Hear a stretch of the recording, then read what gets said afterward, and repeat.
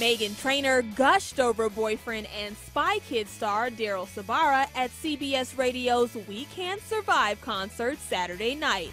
The Me Too singer only told ET how the two lovebirds met. Through our friend Chloe Grace Moretz told me she had a really, really nice friend. And I was like, that's crazy. I'm looking for a really, really nice guy.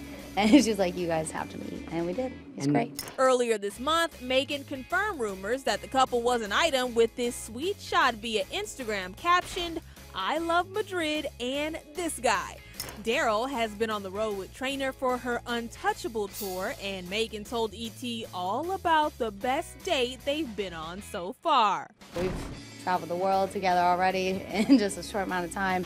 The best date, man.